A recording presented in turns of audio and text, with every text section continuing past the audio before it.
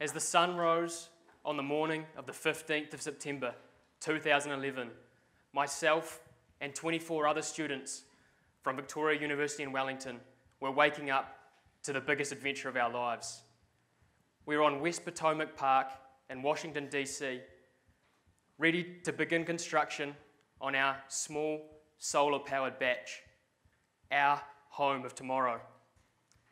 We were up against some of the leading architecture and engineering universities from around the world in a home building contest like none other.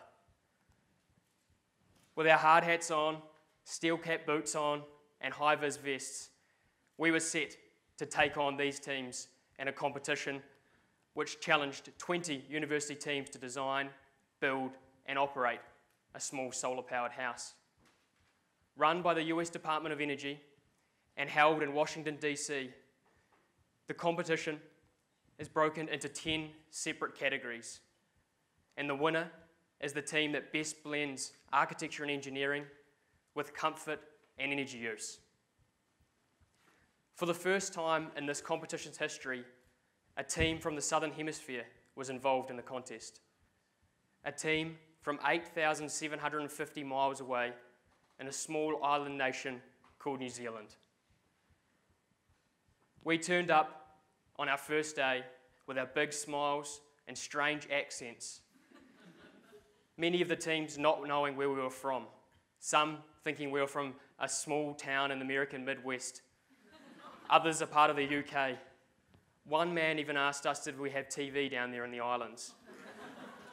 We were a small team from a small country in a very, very big competition that challenged the very best in building design, technology, and innovation. A very tough task for a team from a country that didn't even have TVs. But with only 7 days to build our house, we had no time to ponder over the enormity of our challenge that laid ahead.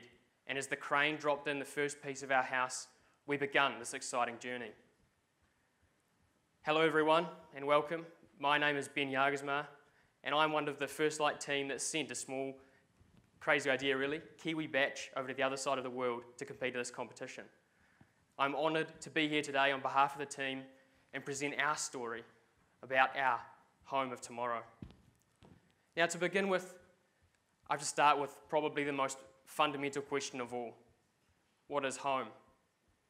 For me, home conjures up memories of family, of friends, of my childhood, of waking up on Christmas morning and running downstairs to see the tree beautifully lit up, there with my family opening my Christmas presents and getting the gifts that I dreamed of. Or on a cold winter day, the rain, horizontal rain here in Wellington coming in against the windows, and you're snuggled up on the couch watching a movie. These memories and feelings of home make us feel safe, secure, nurtured, and loved. And this feeling is different for each and every one of us. Home is, as they say, where the heart is. Home, as if it's anything like mine, a dusty, noisy, delightful mess. Home is where you can run around with no pants on. Home is where you live. It's warm and comfortable. It's energy efficient. And in the First Light house, home was the Kiwi batch. We wanted to send a uniquely New Zealand home into this competition, something that really represented what it meant to live in New Zealand. And the Kiwi batch was the perfect example of this and represented the Kiwi spirit. But a home is traditional. It's definitely not energy efficient and low performance. And yet we were going to a competition which demanded the best in energy efficiency. It had to generate all its energy with solar power, be transported, and be prefabricated. So we had to go back to the values of the batch, those homely qualities that I talked about in the beginning. And we broke this down into 3 areas. Firstly, focusing on social interaction. This is really the heart of it all. This is where all of our memories come from, dealing with hanging out with family and friends inside the home. Reconnecting with the natural landscape, which is a massive part about living in New Zealand. Living outside on the deck is just as much an important part of a home as the bedroom. And we wanted to embrace that, not turn away from it. And finally, humanising technology. remembering at the end of the day, this was a home and not some super advanced piece of high-tech, futuristic technology. And so we developed a floor plan which enabled flexible social space that could change and adapt to how the person wanted to live within the home. To the south, to the cold side of the house, we had the bathroom, laundry, and kitchen spaces. To the north, or in Washington, D.C., to the south, and opening out to the sun, was the bedroom, study, and living spaces. And in the centre was the dining and kitchen space, the heart of the home, where socialising and entertaining came together. This was the bit that brought it all together. Everything in this home was orientated towards connecting you with the outdoors. A large exterior deck ran around the whole exterior perimeter of the house and led you up and into the house through large bifolding doors in the entrance. The deck carried on inside, leading you into the dining space. Now the home was small. It was, as like a Kiwi batch, designed for maximum flexibility to minimise its overall footprint. Down one end was a bedroom capable of sleeping a couple. Down the other was a flexible living space that could be adapted to accommodate guests. Everything about the house was designed to make you feel relaxed, at home, just like you would in New Zealand. But this was anything like a New Zealand home. As you may know, New Zealand homes are not known for their energy efficiency or their performance. They are, over the majority, damp, cold, and uncomfortable. To be brutally honest, the majority of new homes, existing homes, and some homes, even those built to New Zealand Building Code standards, fall far short of international best practice in terms of energy efficiency and building performance. What that means is our homes waste energy. And in New Zealand homes, we waste energy in three particular areas. Comfort, so heating and cooling the house, and if you're anything like my flat, living in Wellington, you spend a lot of energy trying to stay warm in those winter months. Hot water, and then a third to those other forms of energy, like cooking, watching TV. And with the First Light House, we wanted to minimise our energy use in each of those three areas by using natural forms of energy through a combination of passive and active strategies. The result was a house that used less than a third of the total energy of a traditional Kiwi house. Firstly, comfort. The First Light House was designed to maintain a comfortable and healthy internal temperature here in Wellington between 18 and 24 degrees all year round without using any heating energy whatsoever. This was, imagine being able to run around with your pants off in the middle of winter and not having to worry about that ginormous energy bill at the end of the month. How we did this? By focused on the thermal envelope. We had 250 mils of wool insulation in the floor, wall and roof that created a big woolly jumper that kept the house warm in winter and cool in summer. We had an air tightness layer which acted like the coat, which controlled moisture in the home and also kept the home healthy. We had large triple glazed windows to the north, specifically designed to let the sun in the winter, but also to open up during the summer months to keep the house cool. We had concrete in the floor and in the table in the central module to maintain a comfortable and healthy internal temperature all year round. This took care of a third of our energy. So you take away comfort. You achieve comfort without having to use any energy. On the roof, we had 40 evacuated tube solar collectors, which provided fresh, clean, free hot water to the home all year round. This further reduced our energy consumption compared to a typical Kiwi house by another third. Now you're left with the final third. This is the tricky bit, because this final third of energy is more down to how we live in the home as it is what technologies that you can throw at it. It's about the light in the room, the stove in the kitchen, the TV in the living room. You may say to me, why don't we just stick some solar panels on the roof? And that'll take care of that final third. And that's what we did with the First Light House. And that's how we were able to achieve a house that generated as much energy as what it used during the competition. But at the end of the day, not all of us are going to be able to achieve or afford a 6.3 kilowatt photovoltaic array. Using energy, and this is where it comes down to us, using energy, like I said in the beginning, about a home is about living. Now, living in a home consumes energy. And this is where we need to take our own personal responsibility to reduce our own energy consumption. By doing this, we can have a major impact on our environment. In New Zealand alone, residential housing accounts for 1/3 of all energy consumed and 20% of our CO2 emissions. This is huge. This is just residential housing. The reason that this statistics gets me so excited is that the technological feasibility of retrofitting and creating new homes with technology and design principles like the First Light House is achievable right here, right now. And by doing that, we can have a massive impact and reduce our environmental footprint. But there are two problems with this, two things holding us back. Firstly, our behaviour.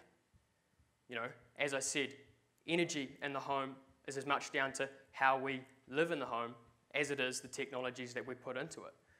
As an architect or an architectural graduate, I could throw in as much technology into a house as I wanted.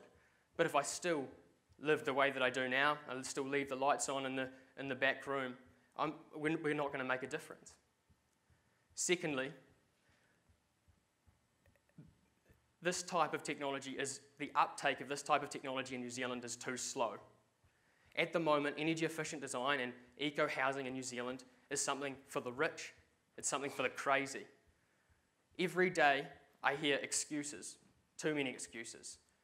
It's too expensive. It's unachievable. There's no one offering it in New Zealand. It doesn't suit my lifestyle. But this is not the case. We can do it right here, right now. And it's time that we make a change to our buildings towards a more sustainable future. And what better time to do it than now? New Zealand is facing a housing shortage. In Christchurch and Auckland alone, we require 10,000 new homes just to keep up with demand. How are we going to build these homes? Are we going to build them to the same below average standard that we've been doing at present? Or are we going to change towards building a better home for the future of tomorrow? Now, the problem is that the residential housing industry is one of the slowest innovating in the country. Where other industries are moving towards more efficient, more productive means of production, we still build our homes like we did 50 years ago. But we don't have to. And it's through this thing called prefabrication. Now, some of you of my generation may think of this as a bright new hope. But some of you a little older might go, look at me, frown, turn up your nose and go, I don't want these drab, cheap classrooms. But this is not the case. Around the world, prefabrication or prefabricated houses are becoming more efficient, more energy efficient, more productive, of a higher quality than traditional construction. And the First Light House was a perfect example of this. The First Light House, I'm not too ashamed to say it, was a prefab. It was a modern, energy-efficient, prefabricated home. And it had to be, because we had to send a house from here all the way over there. We did this by splitting the house into 6 separate modules or pieces. These 3D pieces formed 3D modules that could be easily transported on the back of a ship or on a ship. Within these modules were broken down into separate floor, wall and roof panels. Each of these was also prefabricated in a different location around the country. The roofs here in Wellington, the walls in Porirua, and the floors in Auckland. These were then brought together in a shed here in Wellington, insulated, lined, and finished, and then pulled apart again, put on the back of a truck, and transported to Frankitts Park, where they were assembled again and displayed to the public for a 2-week period. This house was then pulled apart, shipped all the way to the other side of the world, and dropped in Washington, D.C. for the competition, where it was put together in less than 7 days by a team of students who many of them had never picked up a drill in their lives. Now, what if we built all our homes like this? What if we used prefab technology and we built our homes in a factory? This way we could achieve the level of quality and performance that I was talking about with an energy efficient home. We could then deliver our homes to site, saving on time, cost, and quality. I'm not talking about the mass production of homes. I'm talking about mass customization. The ability to be able to use modern processes, modern technologies to create parts of a home in a controlled environment that can be then put together in a wide range, a wide variety of configurations to suit both the site and, most importantly, to suit the individual that makes this object their home. The neat thing is that this is not a dream. This is happening right here in New Zealand. The ground underneath traditionally built homes is murmuring as support and uptake of energy efficient homes and prefabrication is beginning to take hold. And it's beginning to transform the industry to create the new home of tomorrow, the home of the future. Now, what of tomorrow? What of future? The reason that I don't like to use the word future is it seems too far away. It seems a little bit like George Jetson's. But we're not dealing with flying cars. We're dealing with technology and ideas that have existed here in New Zealand and around the world for years. It's time that we stand up and stop making excuses. The first lighthouse was an example of a modern, energy-efficient home built right here in New Zealand by New Zealanders using New Zealand technology and New Zealand products. The title should really not read The Building of Tomorrow, but should read The Building of Today. As the sun set in Washington, D.C. in 2011, and the team of Victoria University students removed their hard hats, and the house was returned back to New Zealand, they began the next journey of their life. Now, 2 years on, a new dawn is approaching, which will see a new standard of building design, technology, and energy efficiency for a better future here in New Zealand. Thank you.